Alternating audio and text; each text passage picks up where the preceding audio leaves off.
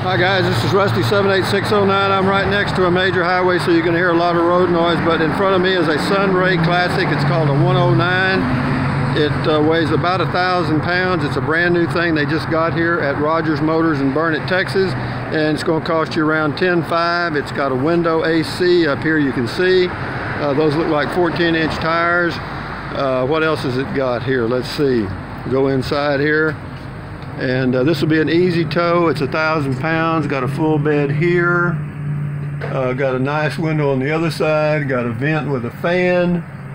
This is all wood paneling. It's a light color wood here. Pretty nice. Got a little sound system. You can see the speakers. Got some LED lights. Got a smoke detector there. Here's the air conditioner over here. And then up above there's got a double outlet. Got a little sound system here, and again, it's long enough. I mean, I lay down at bed; it's plenty long. I'm 6'2", but again, this would just be for pretty much one person, possibly two, and it would be pretty much just for camping. Okay, and that's the fuse box and stuff right there. And I'm looking around here to see if I missed it. It's got a cable TV outlet. And what else? We're going around here. This is some outside outlets here. Yeah, it's got a double 110 outlet there. There's some outside speakers.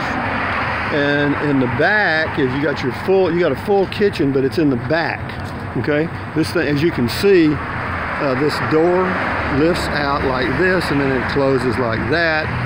And you've got back here, you've got a microwave oven. And you've got a Dometic, you got a full fridge. I mean, that's really fascinating. And that's a full fridge with a refrigerator. How about that?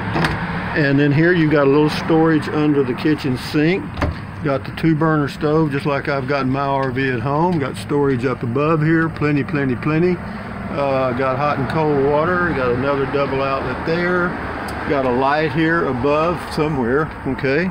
And what else have we got here? We've got, looks like a 6-gallon propane tank. Is that electric gas? Yeah, a 6-gallon hot water heater. 6-gallon hot water heater, electric or gas. And then 17-gallon water storage tank. 17-gallon fresh water. Does it have gray and black or just?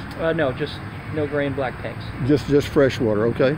And then you got, this is for the tank flush, I guess. Yep, that's for direct feed. Okay. And then the storage tanks to the right. All right.